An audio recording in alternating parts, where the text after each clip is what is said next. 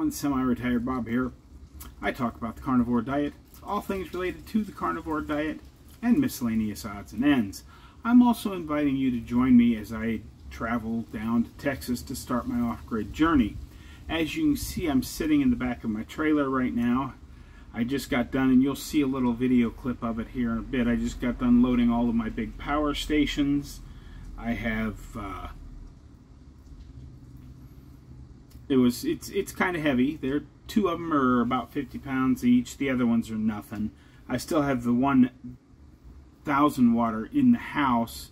I'm going to load that.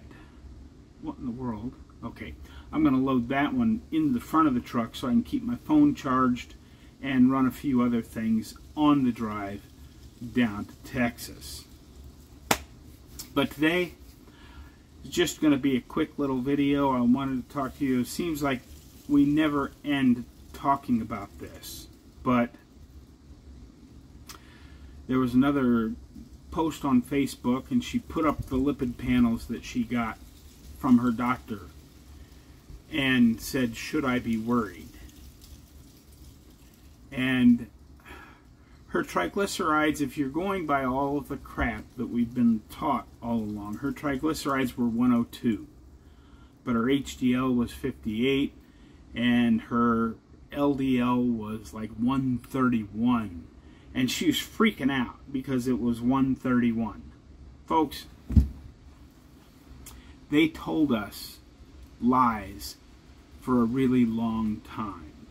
They've been pushing for lower and lower cholesterol levels for the last 30 years to try and get us to buy their drugs. That's all this is about. Back 40, 50 years ago, if you'd gone to the doctor and they'd run a cholesterol check, a lipid panel, and you came back at about 300, they'd say, good job.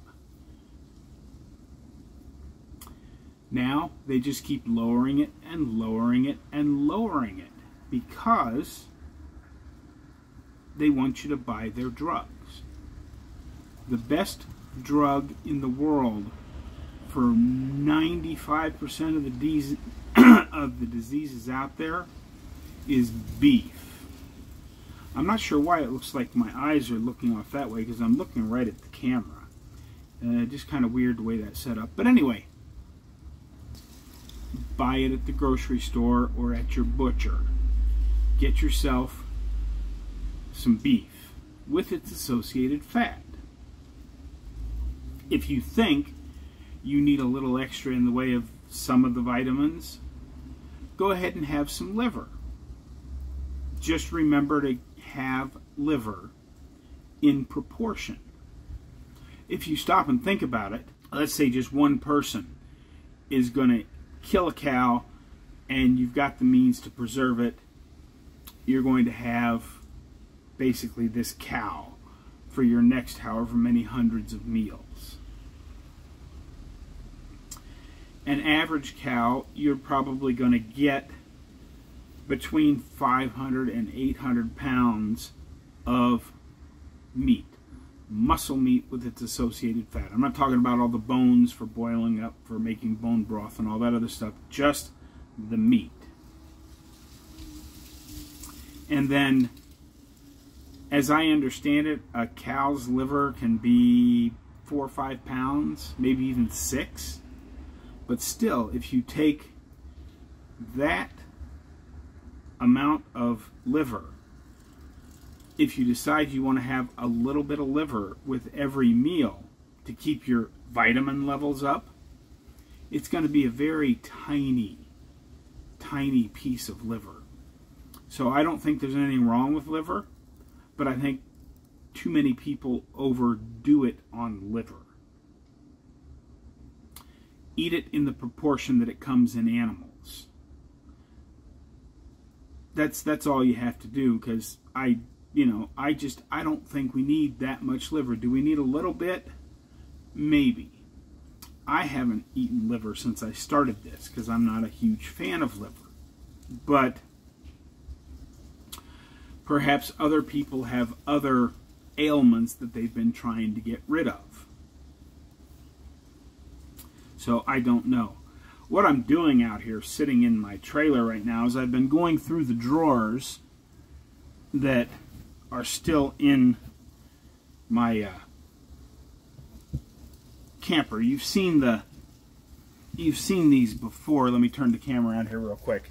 I've got the 5-drawer dresser and 2 of the end tables, which makes for a pretty nice countertop along the side here. Of course, that's all going to be buried by the time I get done with all of this. But I've been going through all the drawers because there's still some things in here that I really haven't worn in a couple of years. Didn't even realize I still had, but I will probably keep them. That's going to be put on a hanger to save more room in the drawers. And these are probably too big at this point, but I'll hang on to them and try them on when I get into the house just to see. My heating pad that I don't think I'll ever need again, but just in case, I'm going to leave that in there. And all the other drawers look like they're empty, so I'm ready to start loading clothes. I'm not going to load clothes just yet.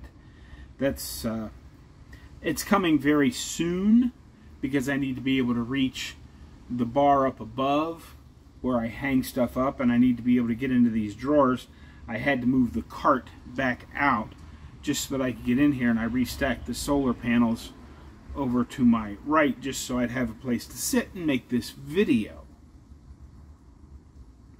I'll probably insert the footage off the Bob Cam of me loading my power stations right about here.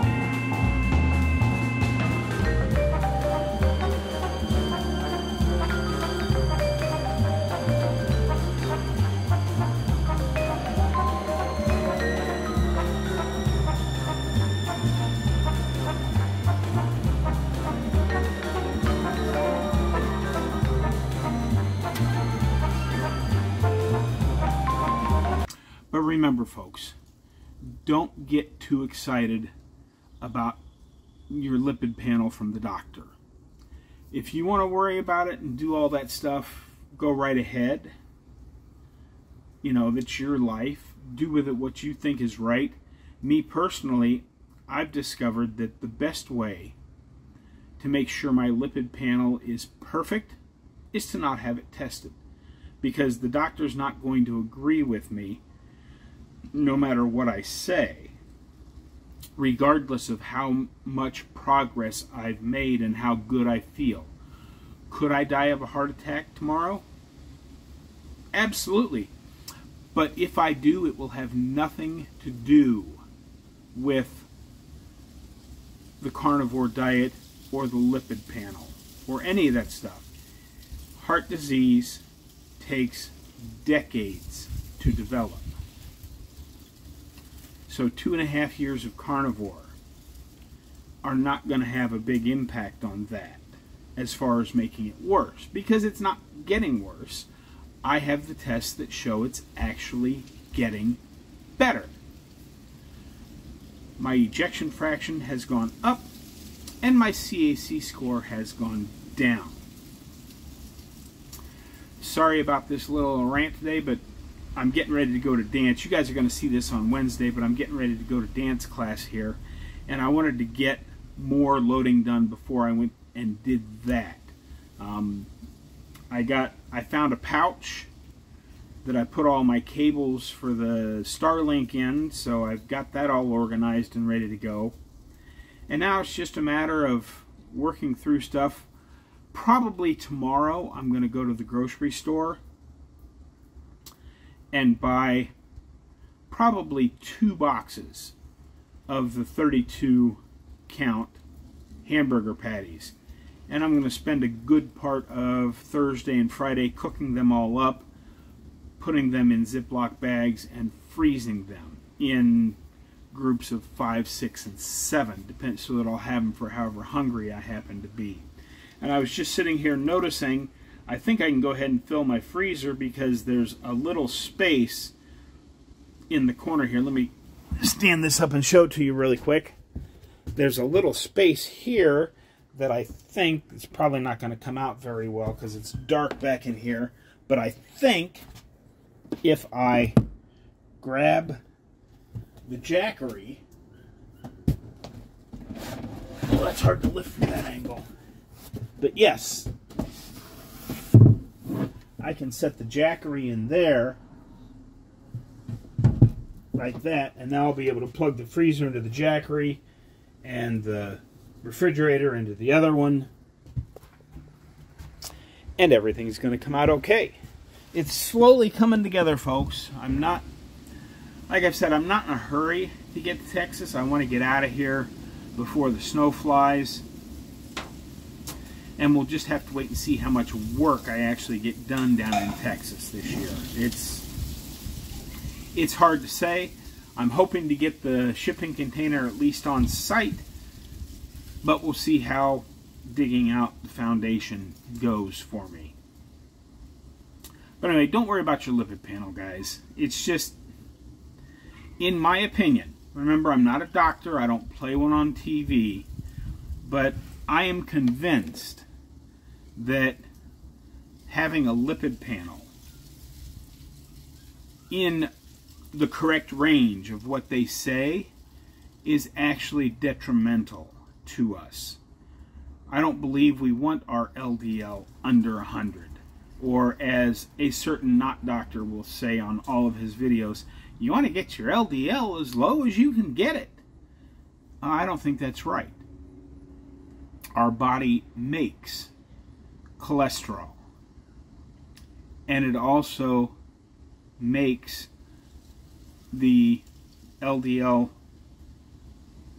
and all of the other transporters that carry that cholesterol to where it's needed. Now, why in the world would our body make something that we didn't need? It just doesn't make sense. If any of what they're saying made sense, we would have died out as a species centuries ago, before we had all this so-called science to back up what they're telling us.